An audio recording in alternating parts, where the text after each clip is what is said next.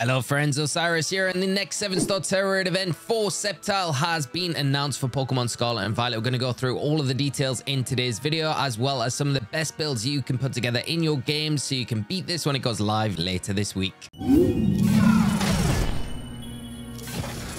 Kicking off on the 28th of June, running through that weekend until the 30th, we're going to see the first phase of 7-star SCEPTILE come to Pokemon Scarlet and Violet. It will return the following weekend from the 5th and run over that weekend to the 7th of July for its second phase out, and it will return like previous 7-star Tera events with those Blissey Spotlight Tera events, the ease of getting level up candies and additional Tera shards. Now let's start off with a quick overview of what we expect to see from the SCEPTILE. We know from the information that we have already that it will have that Dragon Tera typing, so it's going to have weaknesses to Dragon, Ice, and Fairy predominantly. Dragon types only really hit Dragon for super effective damage. They can't hit Fairy types, so Fairy type going to be one of the probably the best options to go into this raid. The other thing about SCEPTILE that we have to keep in mind is at its base typing, it is a Grass type. So we'll have some powerful grass type attacks as well as other coverage that it has access to. Will be level 100. It probably will have between 30 and 40 times multiplier to its HP. More likely to be 40 going into this one just because of the low base stat HP that SCEPTILE does have access to. Likely going to have its hidden ability as well, which is Unburden. I don't know if this is going to play any effect in the raid because Unburden, when you lose an item, it will double the speed of that Pokemon, but unlikely that SCEPTILE has an item. None of the other previous 7-star Tera raid Pokemon have had items. I think we've had one occasion where an item has been present. Might be a case in this one. If it is, it's something just to consider going forward in the raid. SCEPTILE quite a speedy Pokemon as well, so something to bear in mind, but its coverage isn't that great. If we look at the coverage options that it probably is going to have access to, things like Solar Blade, which is a physical type attack. It has Leaf Storm as well, a big powerful special attacking grass move. Dragon Claw, Outrage, or the big physical type attacking dragon type attacks that it probably will have access to take advantage of that Dragon Tera typing. Does have other coverage in things like Rock Slide, so you'll have to keep that in mind. Breaking Swipe is another Dragon type physical attack that it has, and it can lower your attack by 1 stage every time that attack does hit into you. Acrobatics is a move that it will take advantage of, especially if it does have an item, loses it early on in the raid, and then has double damage with that acrobatics for nice flying type coverage. And it also gets access to Drain Punch along with some dark type attacks like Crunch and Throat Chop as well that you might want to just keep in the back of your mind. Haven't listed it here because I don't think it's likely to have Throat Chop or Crunch, but they're things to just bear in mind as we go forward. Its setup options, few and far between, to be honest, and I think it dictates what we'll probably see the SCEPTILE do in this raid. It does have Grassy Terrain to boost those grass type attacks, giving a 50% boost to any grass type attacks as long as the Grassy Terrain is present on the field, as well as the residual healing effect it does have every turn on everything on the field that is touching the Grassy Terrain. Has Sunny Day as well. That plays in nicely with the Solar Blade in particular. Solar Blade, normally a 2-turn attack, but with the sun up, it becomes a 1-turn attack and a very powerful physical grass type attack. So we could see that. Swords Dance, this is mainly why we've got a list of physical type attacks over special. I do think there might be a chance that it is a mixed attacker where it has physical and special type attacks. That's why I've listed Leaf Storm and the Solar Blade there as 2 potential options, but Swords Dance being its only way to boost its own attacks, feel like that's probably the line of attack it's going to go down on that physical side of the spectrum, so bear that in mind when you are EVing your Pokemon. Swords Dance is going to boost the attack on the SCEPTILE if it does have access to it by 2 stages every time it uses it. Screech is something else that it has access to that can be real detriment to our side of the field, where if it does use it and land, then it will lower defense by 2 stages, increasing that attack power and the power that it's able to throw out with these big physical type attacks,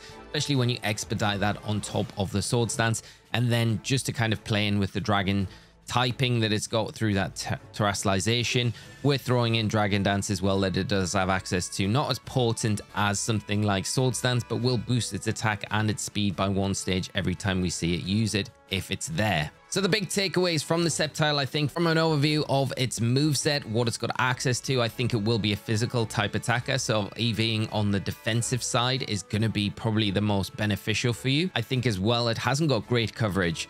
I mean, you're looking at things like Grass, Dragon, Rock, flying, fighting, ground, and dark. Really, outside of that, we're probably not going to see anything else. So you can really cater the specific Pokemon that you want to bring to this raid to have the best opportunity possible against those attacking options. And on the back of all of that information, I've put together a few builds in game. As always, they will be featured down in the description below if you want to take a look at them in closer detail after the video. Be my guest. We'll start off with one that I do think could be quite good going in this weekend, and it is going to be Azumarill. It might seem a bit strange to start with, but it will make sense in a moment.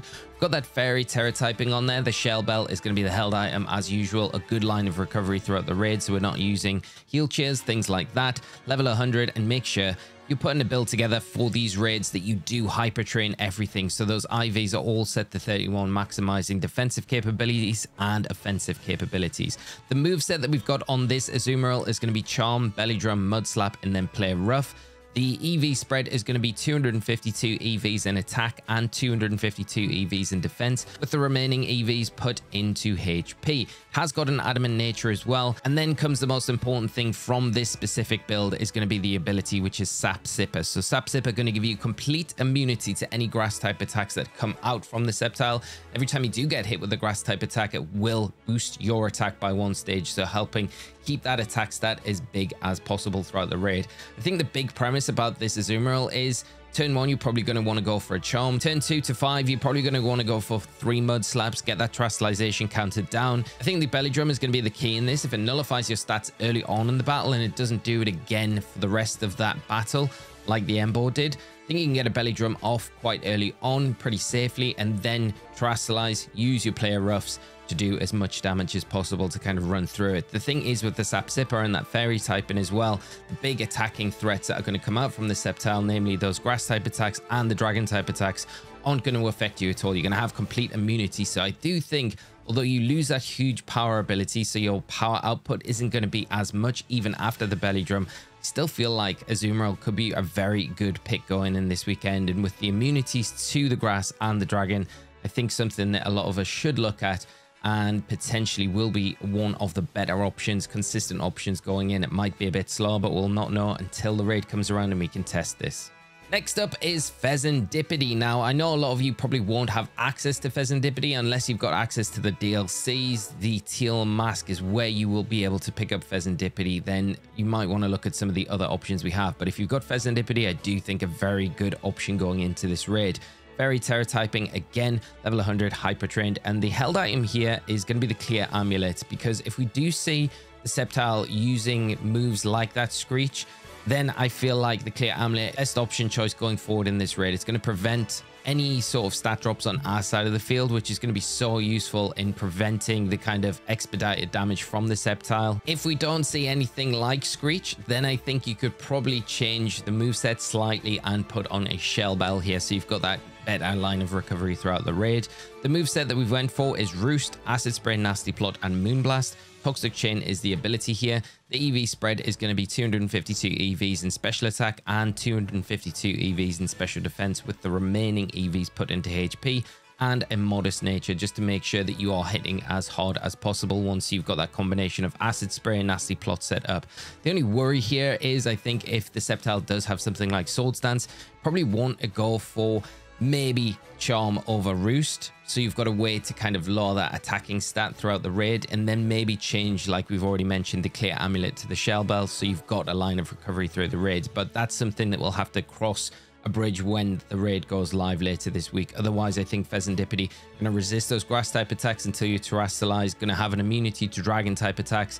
And the only thing that would really threaten us that it does have as a coverage move would be something like Earthquake. So I think otherwise Fezandipiti going to be a very solid option going into this raid this weekend. One I'm looking forward to testing as soon as the raid goes live. Next up is Flutter, a very good option against the 7-star Terra Raid event for Charizard that we saw happen earlier this year, and one of the first 7-star Terra Raid events that we had in Pokemon Scarlet and Violet. Got the return of a Dragon Terra type Pokemon, so it's naturally going to be one of those Pokemon that we look at. We have to change the set slightly because I think the threats are slightly different between the Charizard and the Sceptile. But we've went for a Fairy Tera typing here. Clear Amulet is the held item again.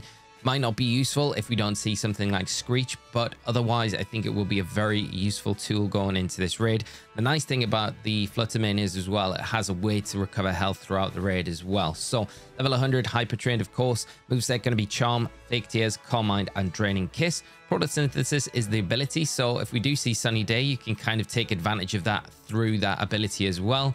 The EV spread is going to be 252 EVs in special attack, 252 EVs in defense, the remaining EVs put into HP with a modest nature. Now, if you go into the raid with the Flutter in this particular build and it looks like you're taking too much damage, I would take all of these EVs out of special attack and then just put them into the HP stat, so you've got a bit more bolster to those defenses. Charm's going to be there to lower the attack stat on the Sceptile. Fake Tear is going to lower the special defense on the Sceptile by 2 stages.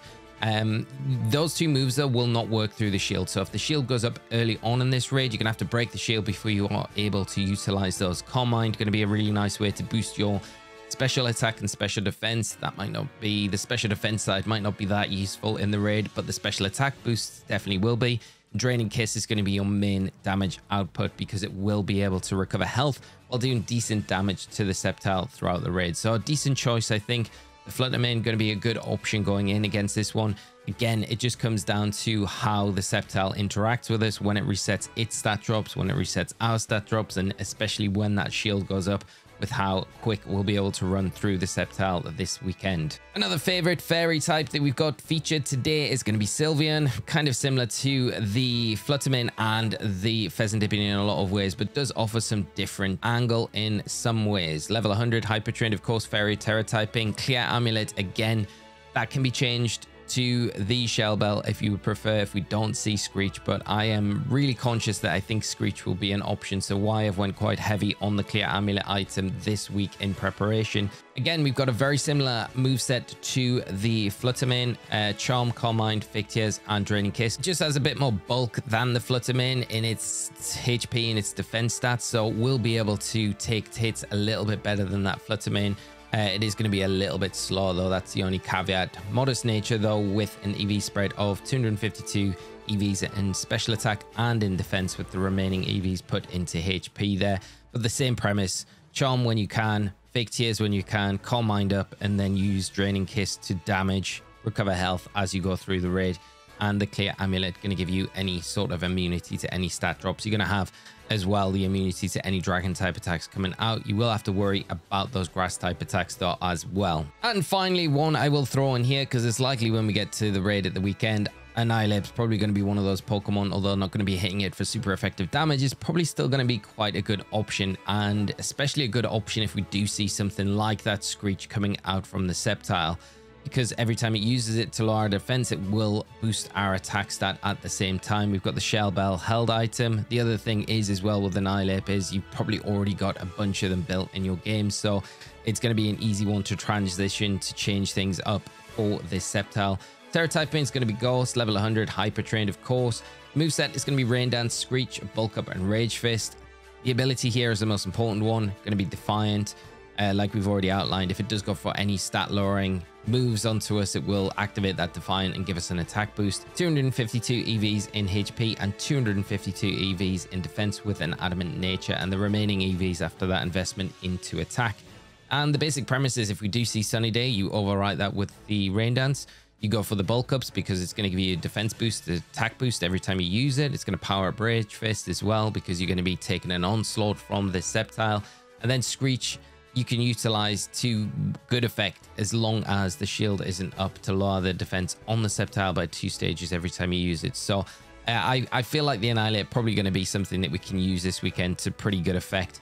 It's good enough defensively to take a huge amount of attacks coming out from the Sceptile, and with a way to boost our own defense as well through the bulk up and our attack. Just feels like something that's probably going to be pretty consistent throughout the weekend, but we'll have to wait and see. One of these other 3, depending on how the raid functions, could be a faster option. I really do like the Azumarill though, just for the fact of having the immunity to the grass type attacks and the dragon.